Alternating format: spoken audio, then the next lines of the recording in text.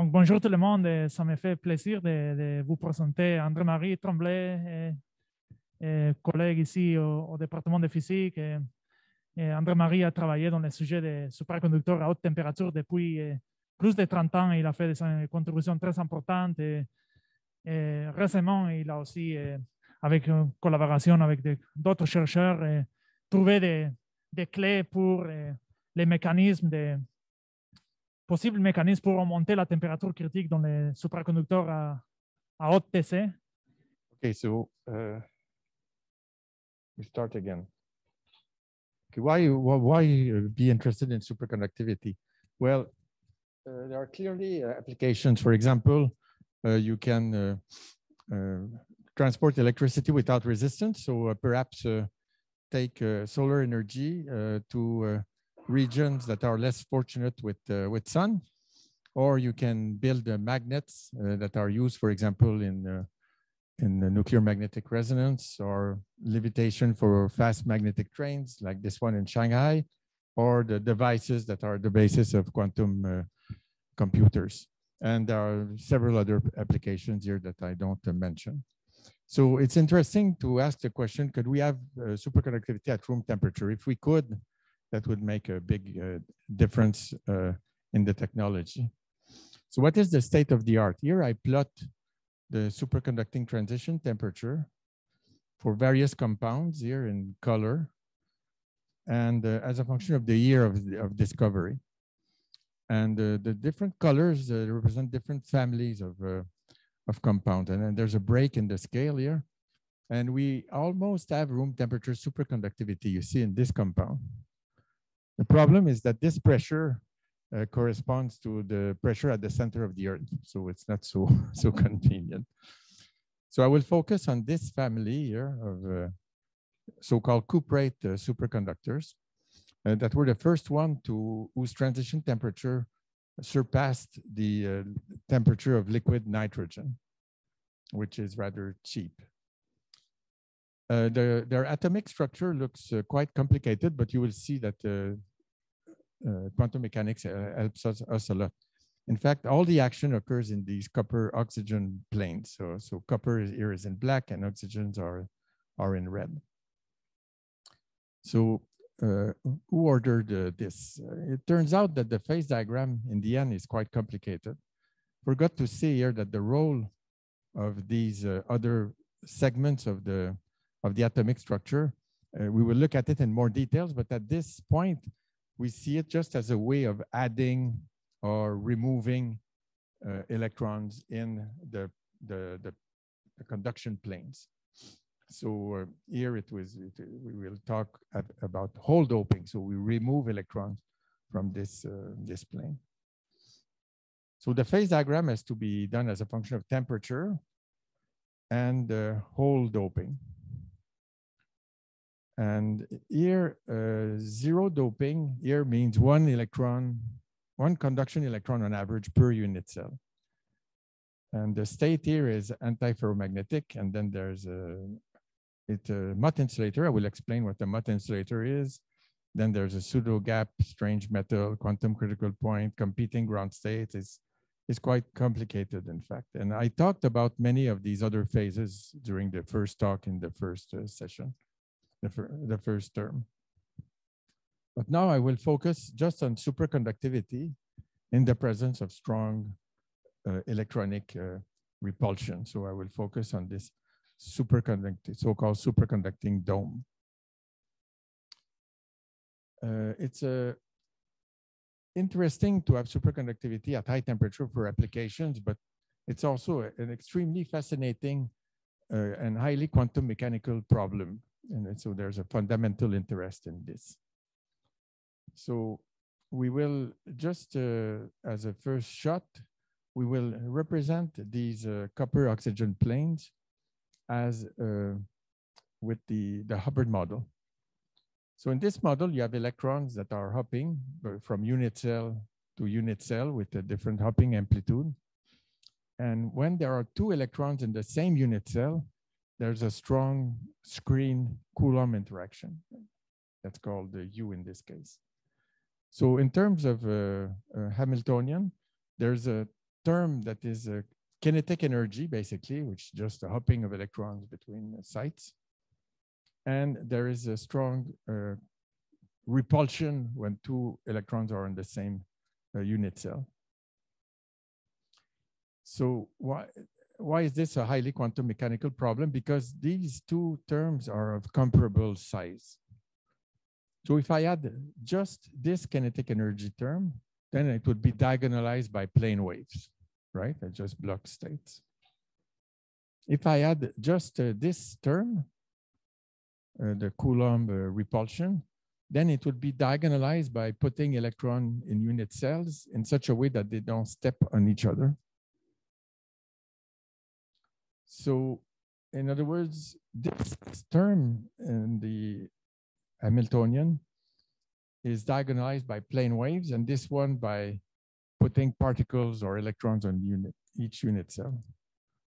So in some sense, this is the embodiment of particle wave duality in quantum mechanics. There's no good basis. I mean, the plane wave basis is not that good, and the localized basis is actually a little bit better, but not that good either. So you see that the solution of this problem, this wave function, will be quite complicated. It will be highly entangled, if you want. It will have both plane wave and conduction electron behavior. The other thing that makes it highly quantum mechanical is that it's a spin 1/2. Now, okay, now I have sound, it seems. So I need to introduce one more concept that will be useful for us later, and I ask you to memorize this formula here. J is 4t squared over u. We will use it. So suppose this interaction is very strong. Then the solution we saw is to have one electron in each unit cell. Now, if I turn on the hopping, then if the spins are parallel, nothing can happen because of the Pauli principle. I cannot have two up spins on the same unit cell. But if the spins are anti-parallel, then I can lower the energy by allowing the wave function to contain some double occupancy terms. In second order degenerate perturbation theory, it means that you occupy this virtual state and go back to this. And that gives you the lowering of the energy for anti-parallel spins with an energy unit that's 4t squared over u. So the full bandwidth here is of order 8 times the hopping amplitude.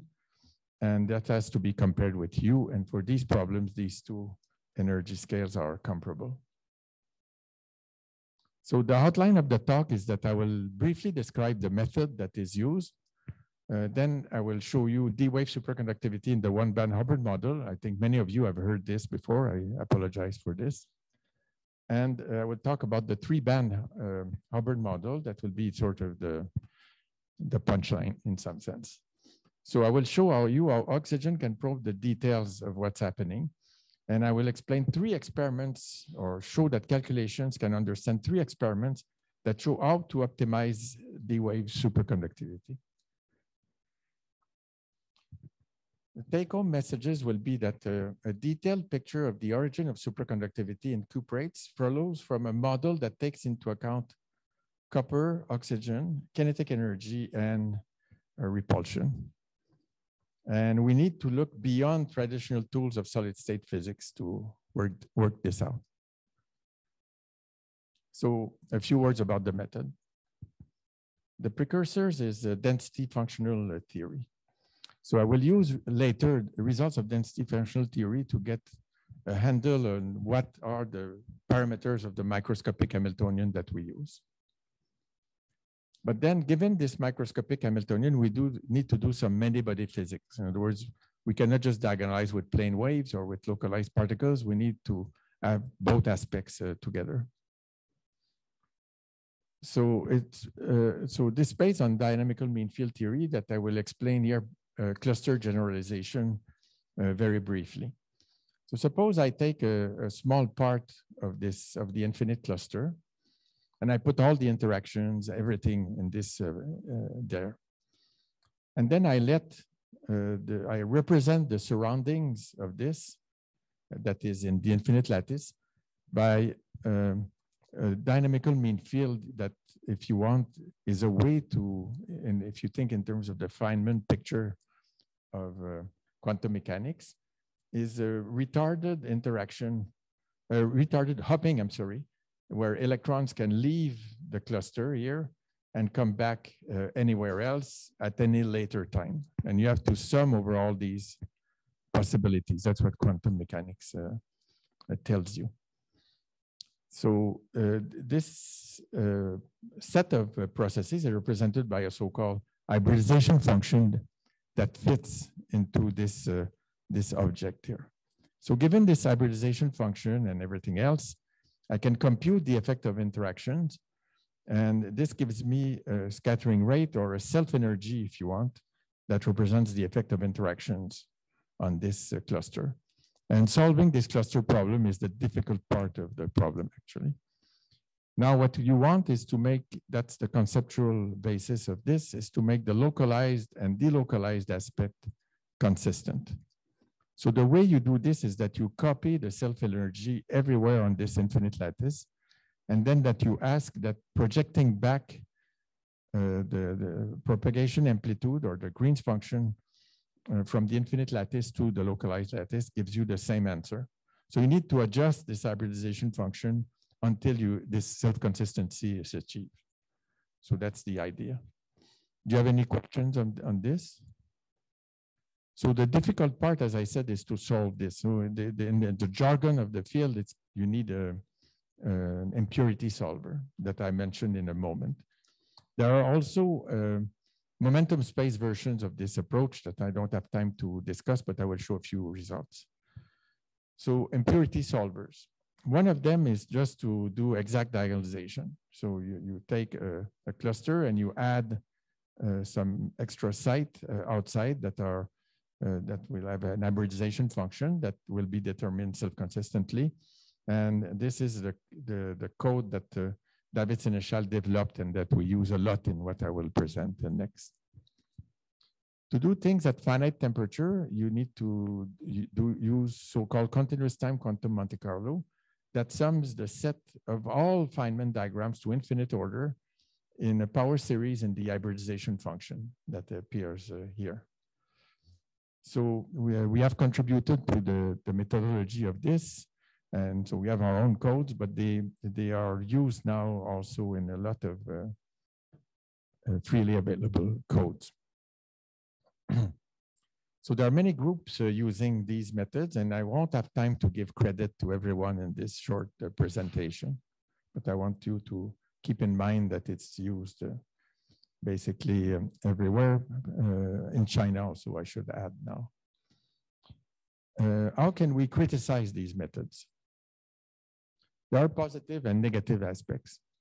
So a positive aspect is that long-range order is not obtained by a mean field factorization on the cluster. You allow symmetry breaking only in the bath of non-interacting electrons. So that's a plus, I would say. Included exactly are the short-range dynamical and spatial correlations. And the negative aspect is that you're missing the long wavelength particle-hole and particle-particle fluctuations. So these methods are good when the corresponding correlation lengths are small. And when will that happen? It will happen at high temperature and in the broken symmetry state at low temperature. But the accuracy for predicting exactly TC is not that good. So any questions? So let me move to D-wave superconductivity in the one-band model and just wonder about... André-Marie? Oui. Est-ce que tu m'entends? C'est William. Oui. J'ai une question in English for everyone. So what do you think about the proposals of certain people regarding the role of fractionalization in the phase diagram? You know, for example, Subir has some works in that direction. And I know this probably is hard to include in the CDMFT, right? Or my point of view is that these ideas with fractionalization and sort of mean field-like theory, more mean field than what I'm presenting here, are useful, but it's very hard to know if they are really representing the solution of the Hubbard model, which I believe is the right starting point.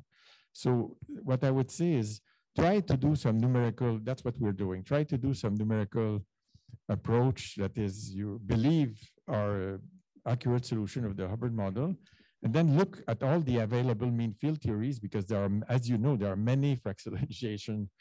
Subir himself has a lot of methods that a lot of mean field theories that he proposed, and you find the one that fits most, and then you try to say, okay, this is where the physics is, because it's hard to get the physics out of numerical results. But I will show you that we do actually here in this case. So one thing that comes out that I mentioned last time that I won't mention now is that the local singlets are quite important. So this resonating valence band ideas have some merit, and some of these fractionalization ideas also come from having these singlets. And the last thing I would add is that Subir has a paper where they did a detailed comparison with CDMFT results for the pseudo gap, if I remember correctly. And there were, I mean, lots of adjusting parameters, but they seem to give some good results for this one theory. But the advantage of the method that I present here is that it deals with antiferromagnetism, with superconductivity, with the pseudo gap, and with the strange metal, all in one method. You see what I mean? I don't need to have a new method for a different phase. But you still need to choose the order parameters, right? That you're allowing. Yeah, that's done in all the time, and we know what the order parameter is, at least for the antiferromagnet and for the D wave. But for the pseudo gap, for the pseudo gap, there may not be an order parameter, so there may be just a crossover. So yeah, but here I'm dealing with superconductivity. Mm-hmm. And will you compare the numerical results with, for example, the MRG on ladders, or those results are not that interesting in the regime where will you be discussing? Because the DMRG, at least in some certain models, gives quite interesting unbiased results. Usually spin models, here is fermion models, so it's a larger Hilbert space. So is that relevant for the regimes that you'll be working in? Comparison, or? Well, ladders can be looked at with these methods, and we have not done that much of that, but I'm trying to remember now. There were some results that were obtained, I think, by Kivelson on a model where that looked a little bit like what I was showing here, where you have you're tiling the lattice with the different hoppings here. Here the hopping is the same everywhere, but you can imagine that you change the hopping in the cluster and outside. And I think in that case, we have done some detailed comparisons, but I forget. So yes. Merci. You can compare also with the quantum Monte Carlo methods that are available, but they are available usually at pretty high temperature. So that's, in some sense, less interesting for superconductivity. Okay, more questions? So superconductivity, let's go back to the basics. So in the BCS theory, a plane wave electron scatters off a phonon. And then later on, when the electron is gone, another one comes in. Sorry, I read this backwards. So another electron comes in and scatters off the same, basically the same wave, because it moves very slowly, okay? So what you have done here is form a Cooper pair. Now, in the BCS theory, there is also phase coherence. So that's another aspect of superconductivity. So let me describe what phase coherence is. Here I will look at a very simple case where I try to minimize the potential energy. So the way to do that is to, in mean field, is to factor the incoming Cooper pair here that has P and minus P, and the outgoing Cooper pair that has P prime and minus P prime. Now you see that if I want to minimize the energy and the effective potential here, U, turns out to be attractive, so negative, the way to do that is to have the same phase everywhere. So you see if the phase depended on P and P prime, then it would sort of average out. But if it's the same independently of P and P prime, then it will lower the energy. And that gives you the BCS wave function. And the BCS wave function is just a coherent superposition of states with different number of Cooper pairs, with a phase that is the same every time you add or remove a pair. You add and remove it with the same phase. So it's the analog of the laser, if you want. It is coherent, and the number of photons is not determined. So now I'm going to present cartoon pictures of what is the pairing mechanisms and then calculations. So let's start with the weak coupling picture. So I just write the BCS equation, which corresponds to exchanging a phonon, like I mentioned earlier. So I have the gap here, which is proportional to the order parameter, if you want. And in the case of phonons, I can assume that the gap is independent of momentum. So then you see all this is positive. That's the excitation energy, and that's the Fermi function. And this here is positive. And I have a negative sign here, so I can simplify the equations, and there will be the delta. And there will be a solution if U is negative, because then I have 1 on the left, which is positive. Now, suppose that I exchange antiferromagnetic spin waves. Then in that case, this U will be peaked somewhere else. It will be peaked at the antiferromagnetic wave vector, pi pi. So if I'm looking at the order parameter here in the direction P, then U is large for this wave vector, which means that I want to look at a delta of P prime. And then so P prime has changed sign, then I'm okay. I will get rid of the minus sign and there will be a solution. So Claude Bourbonnet here in the audience is one of those who proposed this mechanism a long time ago, even before the high temperature superconductors. So in this case, you get a D wave. And just to keep answering the question of William before is that you can test various broken symmetries in the methods I mentioned. You can test D wave, S wave, and so on. And you find that D wave is the stable one. So it is consistent from that point of view. So here are some calculations that were done with small interaction strength. So this is half of the bandwidth for various cluster sizes. And what is plotted here is 1 over the pair susceptibility. So the pair susceptibility becomes infinite at the transition temperature. So this should become 0 at the transition temperature. And here is a blow up of what's happening near 0 temperature. And you see that except for the very small cluster sizes, there is it's converged as a function of cluster size is concerned. So this is a solution of the one-band Hubbard model that shows from the normal state, not assuming anything about the order parameter, except that you're looking at the D wave susceptibility, and you see that it diverges. So it shows that this mechanism works at small interaction strength. Now let's look at the strong correlation limit. And again, first to see whether this is relevant. The strong correlation limit is relevant for us. So now I need to tell you what is a Mott insulator. let's talk first about an ordinary insulator. Oui, Bertrand. Yes.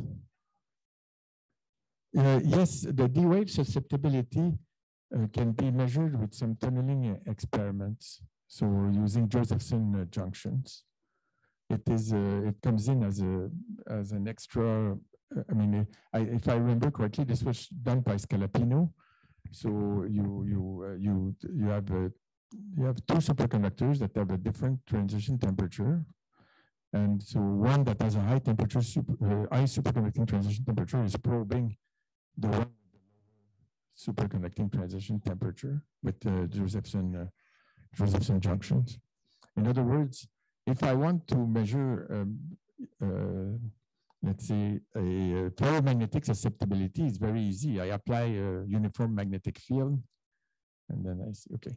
Now, if I want to measure an antiferromagnetic susceptibility, I cannot apply an alternate magnetic field, but I can send neutrons that have the appropriate vector that will probe it. Now, what is the external probe that creates Cooper pairs? Is as you see, I don't have a field for that. The field for that comes from another superconductor. That's a good question. Okay. In calculations, what you measure is really the pair-pair correlation function in the normal state. Okay. Other questions? Oui, Jeff.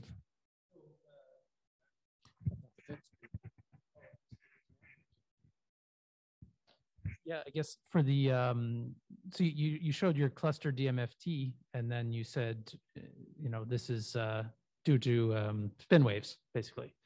But how do you know that? I mean, you didn't impose spin waves or anything, right? Yes, that's a good question. I don't have time to show all these results, but I'm happy with that you asked the question. So you can look at the pair susceptibility. So you look in the pairing channel. And then you look at the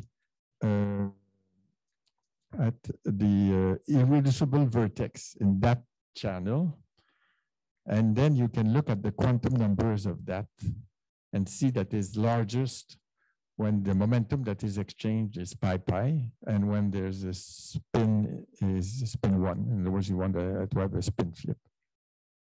So I have actually, I have a slide later that I could show if you're interested, but they have done this calculation. Yes, that's a good question.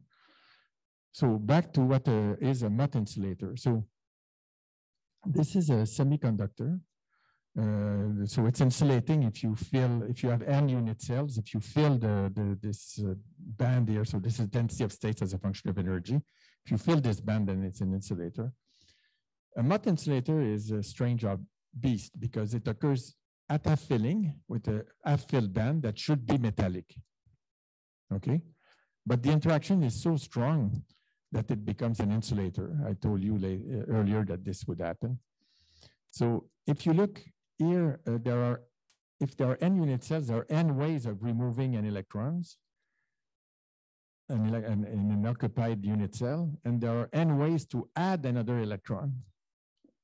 Okay, so in total, there are 2n states. This is the single particle density of states, if you want, but they have to be separated by the energy scale U, which leads to insulating behavior. Now, it's even stranger if you dope. So what happens in an ordinary semiconductor? If you dope, you just move the chemical potential, okay? Very easy.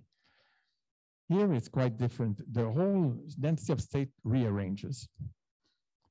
Indeed, if you start from this state that, let's say, that has one less state, or one unit cell occupied. Now you see that you have only n-1 ways of removing an electron in an occupied cell, and you have n-1 ways of adding an electron. So these are the so-called lower and upper Hubbard band, and you have 2 ways to add an electron here, near the Fermi level.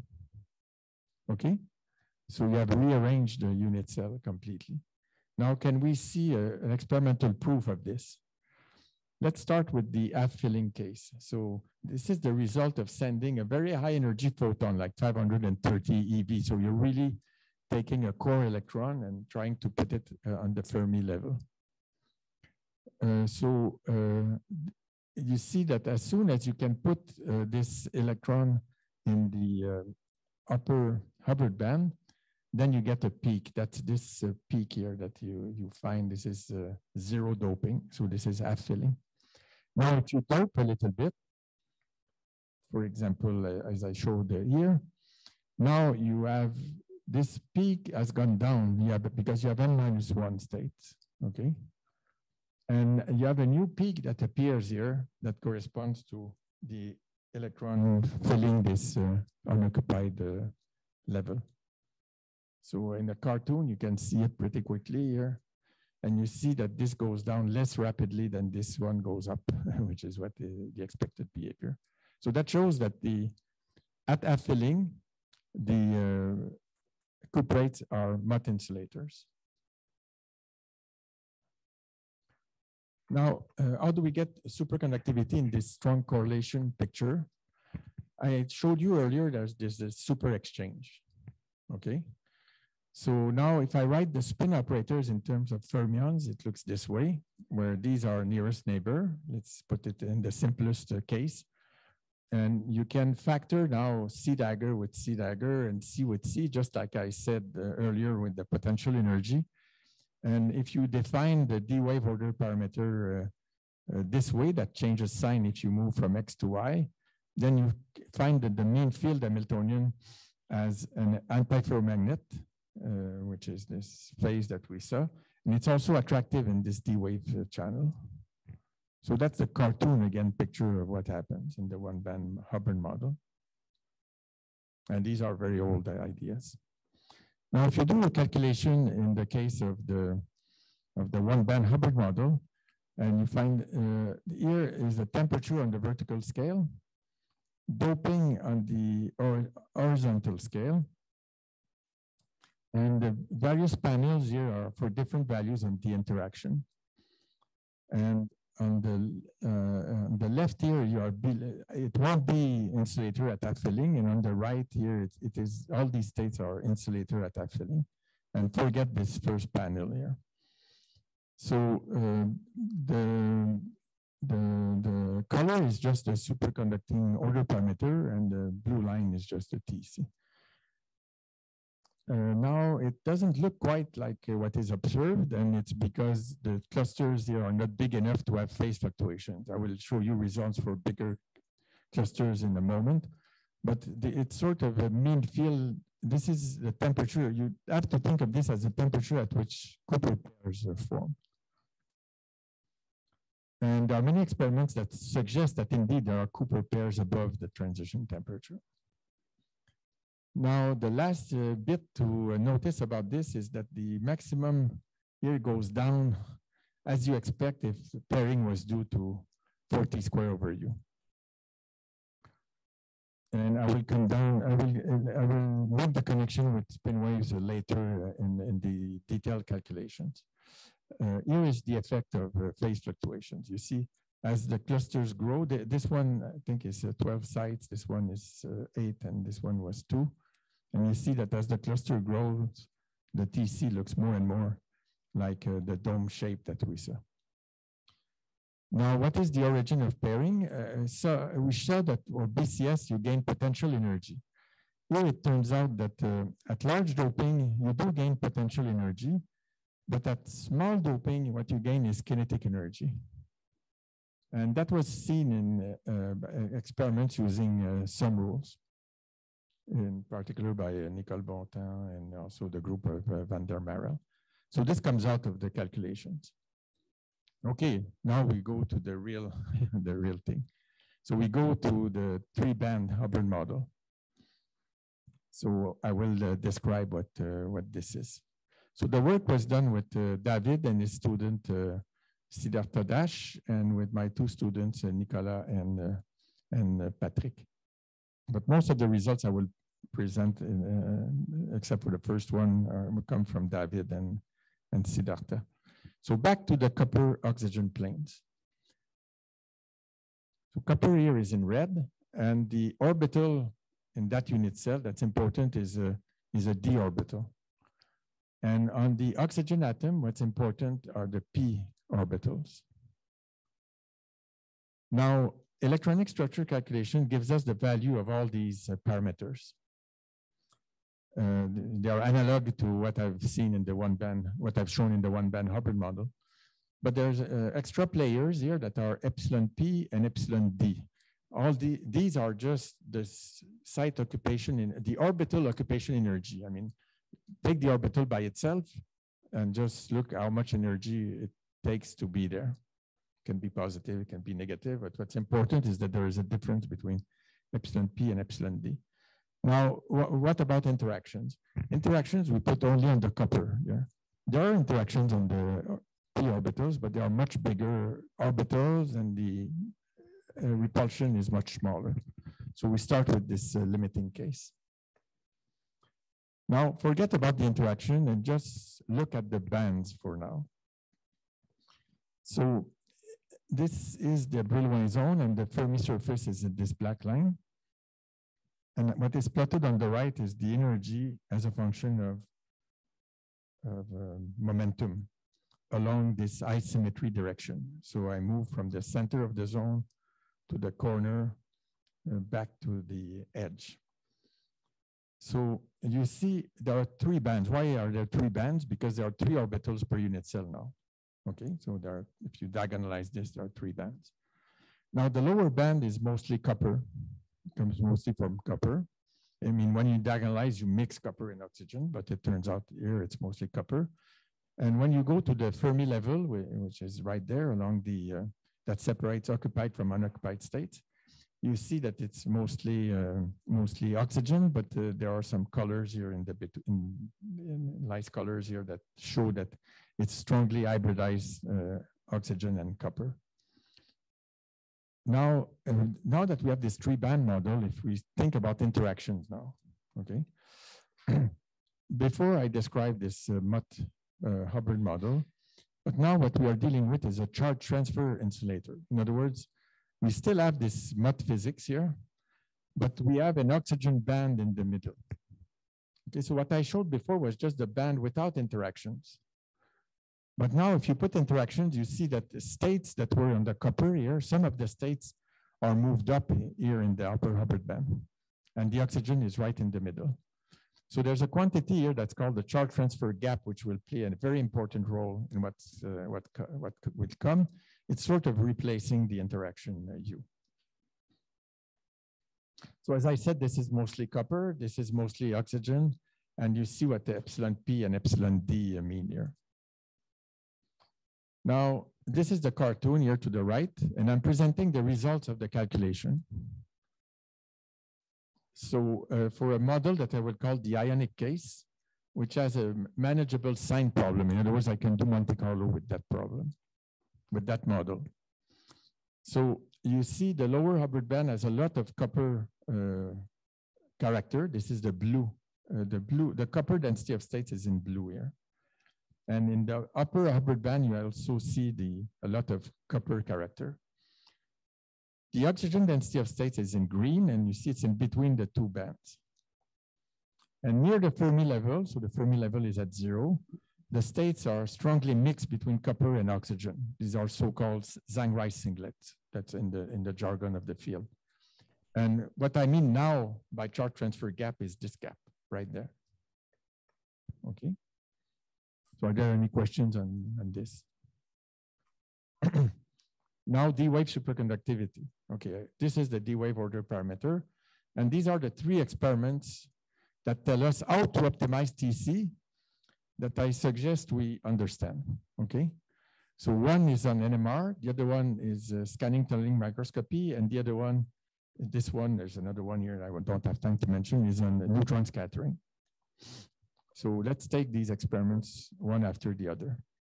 But first, recall that there are different kinds of cuprates, all with different, with the same, copper oxygen plane, okay, that is illustrated here and at the bottom. So they all have the same copper oxygen plane, but they have different materials here in between. I hope we're not disconnected.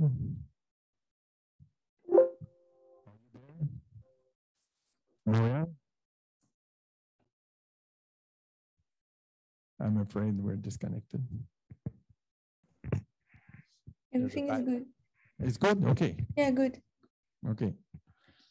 So, these other atoms here are doping the conduction planes, but they also change the hopping parameters, okay? Because everything has to adjust.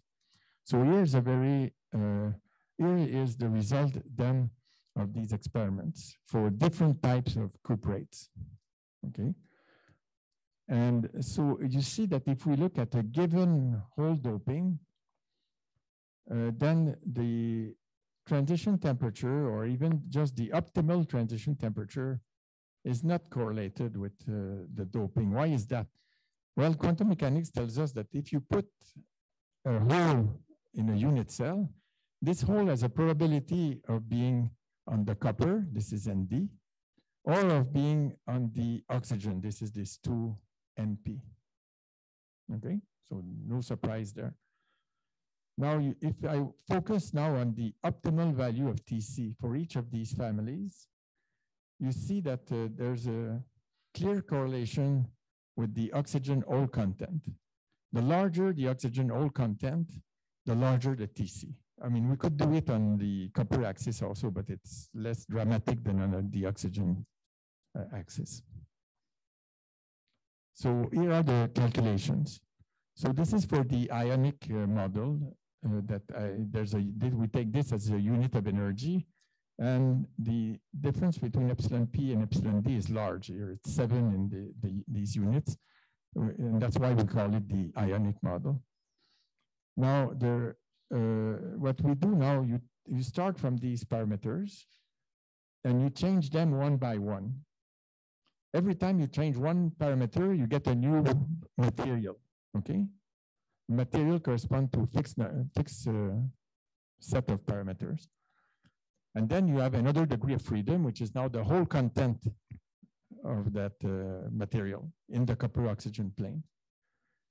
So if you plot now this time the Tc obtained with the methods I described earlier in this 3-band model, and you look now as a function of oxygen hole content along this axis. Now the axis has shifted by 90 degrees for clarity, but you see that its larger hole content clearly corresponds to higher Tc.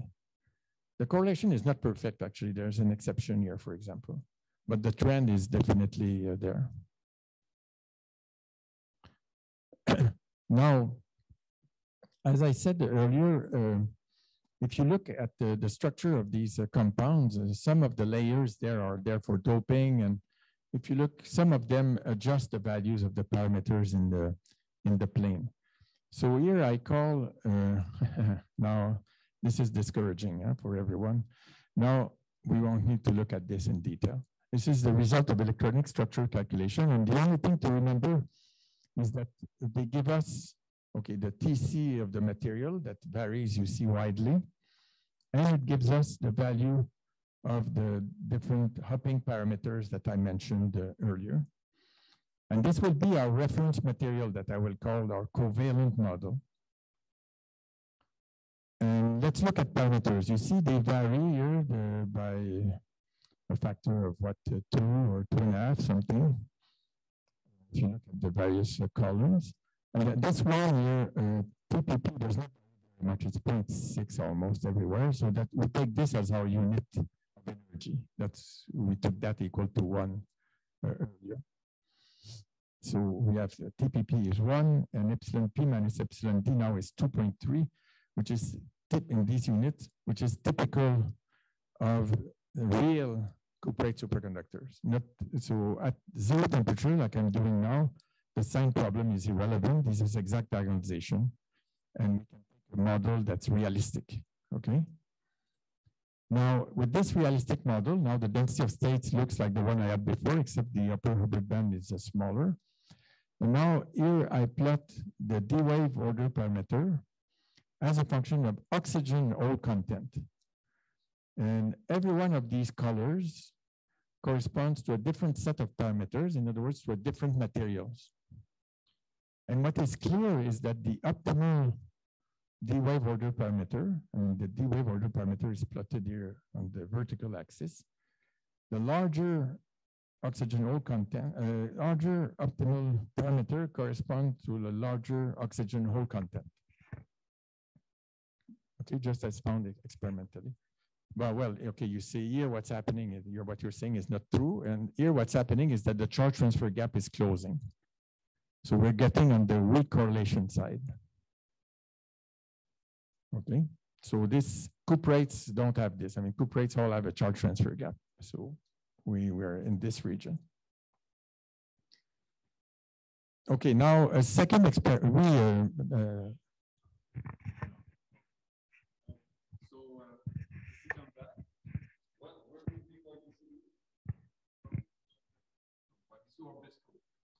Well, okay, what I'm drawing here is BISCO. This is BISCO, and then if you go back to the table, YBCO is there, and so BISCO is here. So YBCO you see as a larger epsilon P minus epsilon D, and if I go back to this, sorry. Okay, I'll get it. Be patient. Okay, there we are. Okay, so here epsilon P minus epsilon D is 2.3, and here I have 2.5, which is a little bit.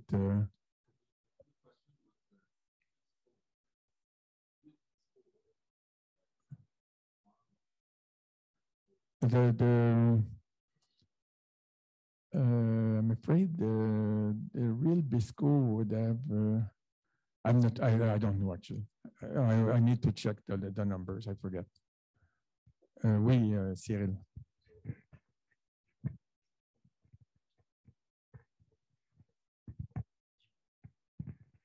All these parameters of G. Okay, it's a very good question. I will answer to this at the end. Okay.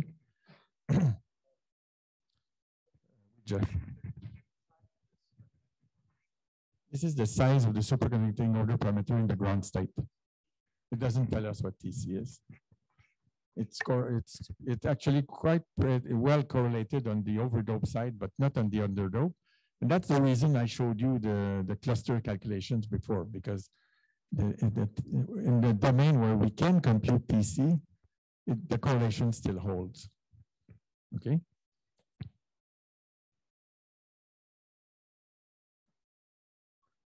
Now I move to the second experiment for optimized TC, and it's with the charge transfer gap. And I will show you in a minute that our oxygen is a witness. So let's look at the experiments first. So this is a measure of the charge transfer gap with scanning tunneling microscopy, and this is the TC. And you see that the TC is largest when the charge transfer gap is smallest. And that's another experiment from the Seamus-Davis group, actually, that measures the actual order parameter, or something closely related to it, as a function of the charge transfer gap. And again, there's an inverse correlation. And now you see that the covalent model I was mentioning earlier is this set of results here. So every point here, whoops, every point corresponds to the value of the optimal order parameter for a given set of parameters. I mean, the color corresponds to what was in the previous slide. But the point is that yes, so you see that the maximum order parameter, again, here, this was a maximum TC, so here we are looking at the maximum order parameter. And on the horizontal axis is the charge transfer gap. So it's inversely proportional to the charge transfer gap. So actually, these results are closer to those of the Seamus-Davis group that measures not TC, but the order parameter and the charge transfer gap. And you see that for the ionic model, the maximum order parameter is smaller than for the covalent model. Now it turns out that the charge transfer gap and the oxygen case are in fact exactly the same thing. In other words, if I plot the value of the oxygen hole content as a function of the charge transfer gap, for both models, they are perfectly correlated. This is the closing of the charge transfer gap here. So this correlation can be understood very easily, actually. If I plot the oxygen density of states as a function of energy here, and I change the value of the interaction strength of U, you see what happens. I mean, the oxygen density of states is much smaller for a large charge transfer gap. Why is that? Because we know that the upper Hubbard band is mostly copper, right? The interactions are on the copper. And everything here on the right of 0 corresponds to holes. What's occupied is below the Fermi level. So the oxygen hole content is smaller for larger charge transfer gap. Okay, so there's an inverse correlation between the two, and that's what we saw. Okay, now let's look at the mechanism now, Cooper pairing. Focus on the right first. On the right, what I plot is J, the super exchange, as measured in the calculation, as a function of the charge transfer gap. And you see that they are, for both the covalent models and the ionic model, they are inversely correlated. So if you remember this formula, so Jeff, we're getting close to your question. You see that if we replace U here by the charge transfer gap, then things would fit. I mean, in the sense that J is inversely related to the charge transfer gap. Okay, so now what plays the role of the interaction is the charge transfer gap. Now, why is there a difference between the ionic and the covalent model? Well, clearly for the covalent model, the effective hopping will be larger than for the ionic model. It's more covalent, it's easier to hop. Now, if you plot instead the maximum superconducting order parameter as a function of J. Okay, so the maximum order parameter as a function of J. Now you see that both models give you this straight line, whether it's ionic or covalent model. J is perfectly correlated with the maximum superconducting order parameter. And that's what's found in these experiments, with some exceptions that we can argue with this order, and that's something perhaps that needs to be explained. So back to Jeff's question about the glue. So I will explain the glue in the one-band Hubbard model where we have more results, but it's essentially the same in the three-band model. So first, let's look at the just BCS superconductor. Why do we know that phonons are the pairing mechanism in the BCS model? Sorry, I will take a bit of water.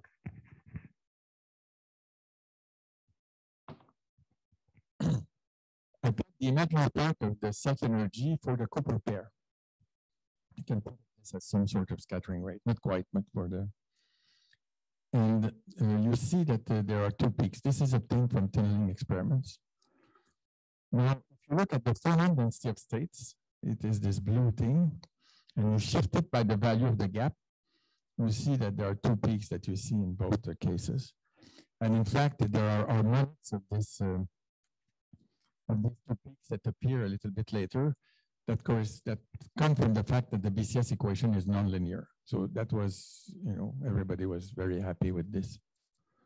Now what happens in the calculations? So in the calculations, if you plot the same quantity, the imaginary part of the Cooper pair self-energy as a function of frequency, you also see two peaks. This is for different dopings. Now plot the corresponding spectral weight to the imaginary part of the spin-spin correlation function as a function of energy for the same dopings. You see that it also has two peaks. I mean, these are the black dots. Now, if you take the black dots there and you take them, you put them down here with these magenta dots, then you see that again, if you shift, then it seems to be correlated. Now, experimentally, if you look at the maximum of this local spin spectral weight as a function of TC, you see that they go down. In other words, the maximum chi double prime, the value of chi double prime at the lowest peak here, the one that is the smallest energy, goes down as TC goes down. And here the red curves are in the normal state. So basically here we are in the overdope region, and also this peak goes down, just like in the experiments. Okay, bonus now. We have some bonus results. Experimentally, the optimal TC does not occur always at the same hole doping. And indeed, if we plot the maximum order parameter as a function of total hole doping, like is done experimentally, you lose the correlations. Okay. Earlier, I showed you that it's perfectly correlated with oxygen hole content, but it's not correlated with total hole. Okay. And why is it not correlated with total hole doping? We know now. It's because what's important is the charge transfer gap, and it's the oxygen hole doping that measures this. Another bonus result that we get for free is the importance of covalency. If you look at the affinity energy of the first row transition metals and compare with the ionization energy of oxygen, it was in fact copper and oxygen will form the strongest covalent bond. So again, that's consistent with what I was saying earlier. So in summary, how do we optimize TC? Well, spin 1/2, one band, 2 dimensions where covalency is more important. Strong covalency between the chalcogen, I mean the row of the oxygen and the transition metal is important. You have to be in a case where the charge transfer gap is just opening. In other words, for intermediate interaction where it's hardest to do calculation, you need a large super exchange, and there's more. I will show you, I mean, for example, I will show you some proposal here that's also based on some heuristic arguments that are added to this. And then there are more, we have more tools today. Like for example, these 2 references, one of them is for, I think I forget which one now, but one of them is from Ango, actually at McGill, where you use statistical learning methods or artificial intelligence method and data mining, in addition to this heuristic concept to try to design higher temperature superconductors. So for example, this group here has proposed this to look at this, this compound. So I think that with these, all these heuristics and with, again, the power of these new methodology that is coming into play, there's hope. I mean, I'm not saying it's trivial, but there's hope that you can design a room temperature superconductor, but we always need experimentalists for feedback, the crystal growers. Okay. Oh. Merci beaucoup, André-Marie. Thank you very much. Questions, Patrick? So you left out the electron dope cuprates out of that picture. So what about that conclusion that you need holes on the oxygen orbitals to get superconductivity? Does it apply to electron dope cuprates also? And in which, how would it pan out? How would it show up? Well, that's a very good question. That's exactly what we're looking at now. And but also, I think there are several reasons I could get into that tell us that the electron dope cuprates are less strongly correlated, at least near optimal doping. And then what you need is more like a closed mechanism where you exchange spin waves, so it becomes more of a long wavelength problem, where I think these methods are not the most accurate. But anyway, with with Chloe and Jérôme, and we're looking into the electron dope cuprates with 3 bands. Try to already start answer some of these questions, and we have a few results for this set of methods for these dynamical mean field also. But yeah, I mean, we have not looked at that in enough detail now. But I think that both sides of the phase diagram correspond to, you can go continuously from one to the other, except in the whole dope case, you're really doing at the more localized picture, and the electron dope case is more extended. Ma question, c'est donc l'oxygène semble être aussi important que le cuivre. Donc, si je prends le tableau périodique et je vais en bas, il me donnera la même chimie, disons, on pourrait peut-être remplacer l'oxygène par le soufre. Qu'est-ce que tu y penses? Oui, c'est exactement ça que je suggère ici. Là. That's what I'm suggesting here, that if you go down the column of oxygen and you go down transition metals and try to find a strong covalency and two-dimensionality, that's a heuristic thing that would be good for looking for higher temperature superconductors. Yes, hopefully not too much too down. If you go down too much in the periodic table, it's going to be a very expensive superconductor. Yeah, so at the same time, but do we need spin 1/2, or would 3/2 work too, or can it be spin 1 even? If you have just one band that is at the Fermi level, it will be spin 1/2. If you have larger spin content, it means that you have 1 joule coming in, and you have many more Fermi surfaces at the many more Fermi, many more states at the Fermi level. And so, for example, for the iron,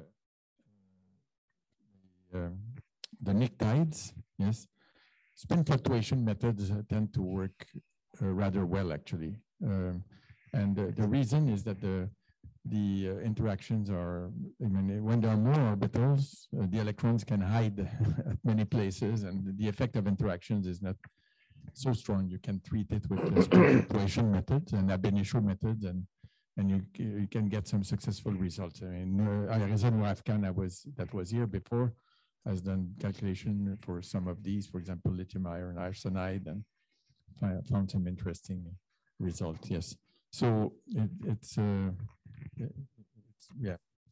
not easy. Thank you. Peut-être qu'on peut aller dans la salle, mais. Thank you for this nice talk, André-Marie. As an experimentalist, I would like to ask you 2 questions. So if you want to try to be more quantitative, do you understand why TC is maximum in the 3-layer mercury-based cuprate? Of course, I know that G is higher here, but G is of the same order of magnitude in LSCO than in this compound. And the second related question is, are we in the limit of TC with cuprate? So shall we, as you suggest, change the formula? So in another way, so did we reach the maximum TC with cuprate yet?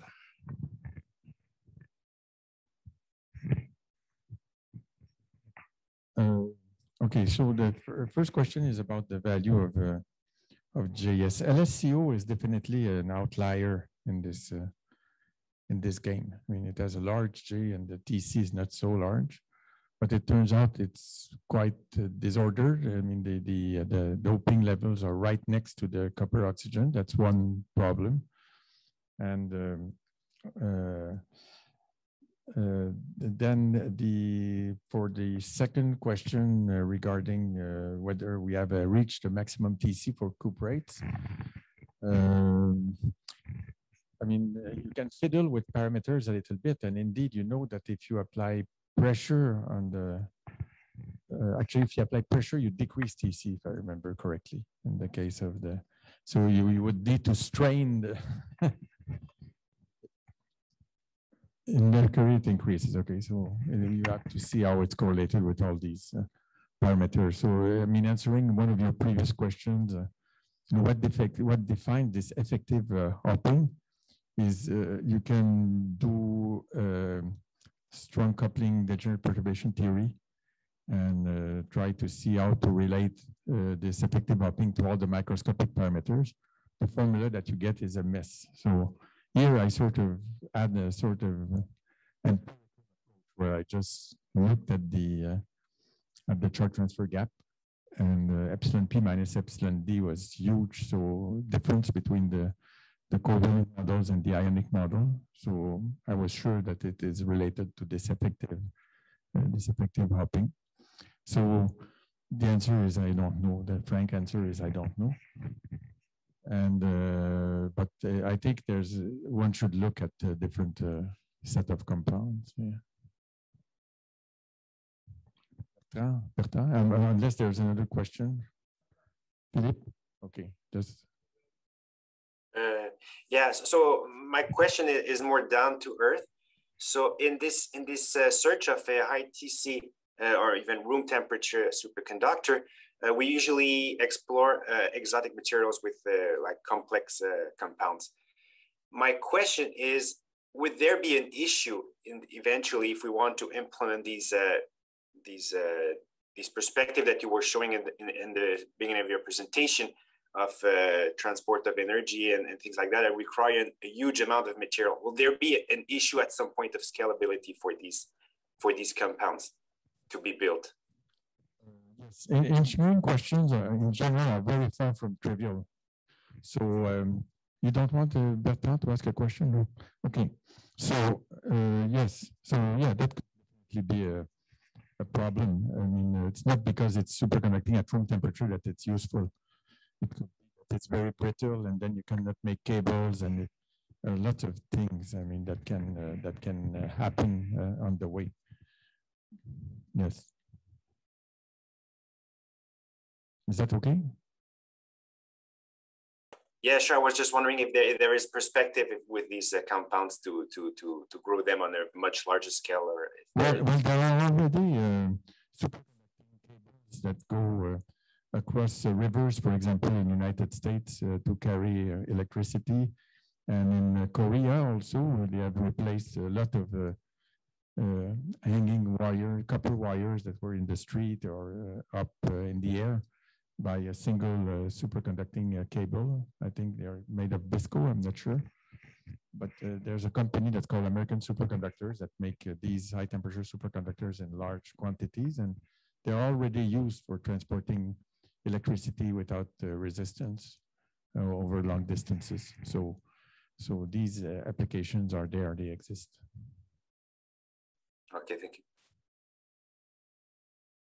So there was even a project, I don't know if it's still on there, but there was a project between Tunisia and Japan, where they were building a solar farm, if you want, the solar panels in Tunisia, where there's a lot of sun.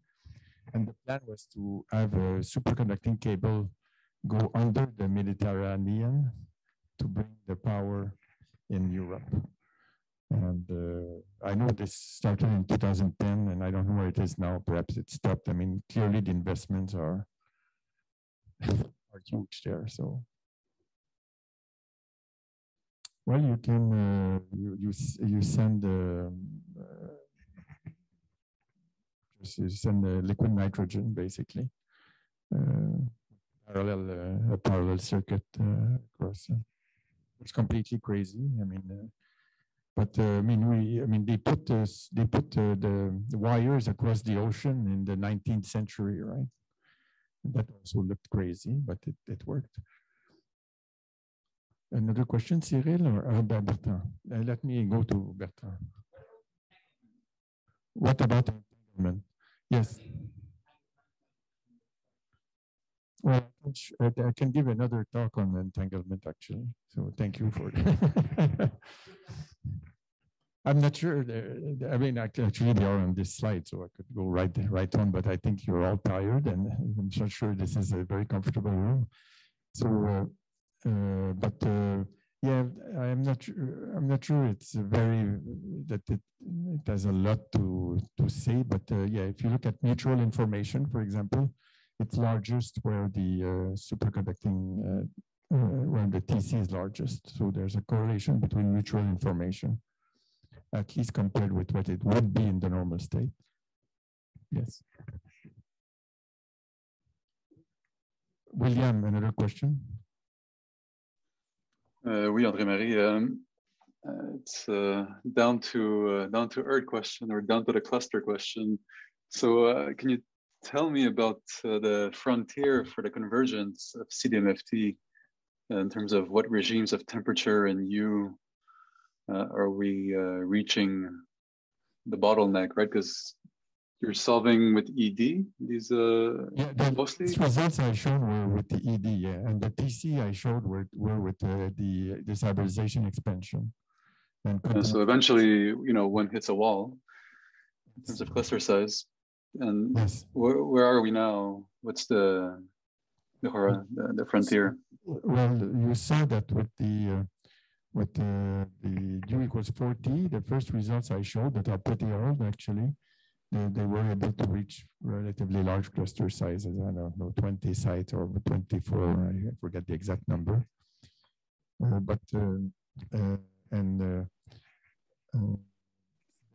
People do 12 sites, for example. That is pretty much the state of the art. And with CDMFT, you already with just 4 sites. You have a sign problem if you try to work with the covalent model. So for this 3-band model. So we are pretty much with to the limit of what we can achieve with this, unless someone comes up with a bright idea. Actually,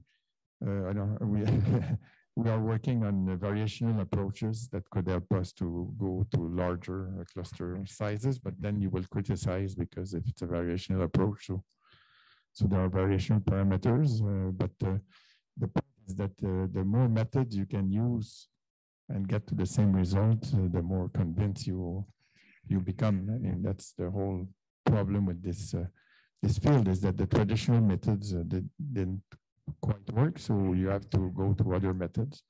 Now, variational wave functions have already given D-wave superconductivity a long time ago, except that the computers were not at the states they are now, so we can do better. And you have to realize that from the point of view of dynamical fluctuations, this is at least in the continuous time quantum Monte Carlo, the system is infinite. I mean, there's the imaginary time is on a continuous scale, which is equivalent to having a bat that is infinite. So it looks ridiculous to see you're working on 4 sites or 20 sites or 16 sites, but in reality, the bat is infinite, at least in continuous time quantum Monte Carlo, which you can match to the exact diagonalization. And as I said, the exact diagonalization is going to better at 0 temperature, where the correlation length is small. And how about quantum simulators? Using cold atoms. I know they're still too warm. Cold atoms, ultra cold atoms are still very hot, as you know. Yeah, the fermionic one. Yeah. So, but do you think that's the next frontier? Because eventually, one needs either quantum simulation or a different algorithm, right? Because it's the scalability is just exponential. Yes, with quantum computers, the people are already thinking of variational machines that can do calculations with relatively few qubits that will be available soon. I know that's one approach. I mean, you can use a quantum computer as an impurity solver, at least for single site dynamical mean field theory. It's certainly generalizable to more. New machines will help, I hope. Yeah. Okay. Thanks. Okay, thank you for your patience. Merci beaucoup pour